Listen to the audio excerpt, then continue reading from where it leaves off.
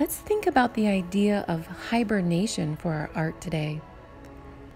In the colder months of the year, many different kinds of animals hibernate. Animals like bears, mice, hedgehogs all consume food in the fall and then burrow down for a deep sleep in the winter to conserve their energy, because in the winter, the food they need is not around. Bats nestle in caves to keep their body temperatures warm. Amphibians like frogs nestle down in the mud. In books like Over and Under the Snow, artists can show us what this is like.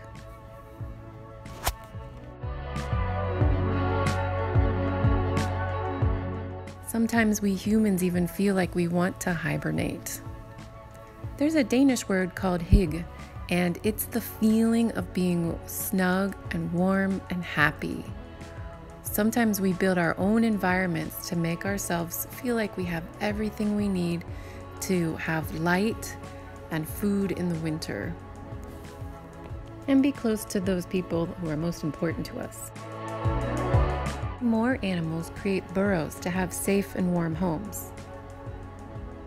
And illustrators love showing us how intricate those burrows might be. Sometimes one animal will dig the burrow and others will take the opportunity to also live inside. There's very extensive, complicated burrows, some that have escape routes and rooms for storage. We can draw this realistically, or we can use our imagination like they did in the animated short Burrow. In this animation, we see the living environment of many different kinds of animals and how they interact and help each other. Artists do this for stories and movies all the time. The word is anthropomorphize, showing an animal like it's a person. We know a rabbit wouldn't have furniture, but it's nice to think about it that way. One artist from Trinidad named Tulst Sebastian creates cozy little homes for animals inside of old ring boxes.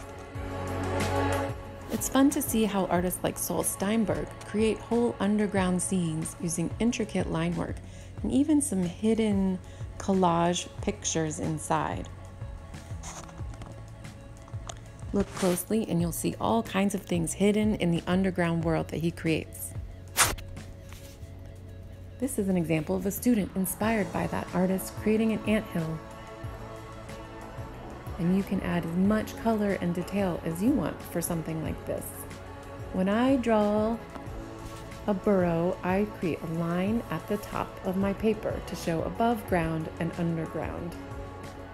Then with my pencil, I can start to sketch 2 lines down to create the tunnels. In a burrow, we can see many different rooms. So you can create rooms with an oval or a gentle circle type shape. Next, I might want to come back with something darker and go over my tunnels and rooms exactly how I want them. You can use a marker or a crayon, or just press harder with your pencil once you have everything exactly where you want it. You can erase any parts of the shapes that you don't need anymore.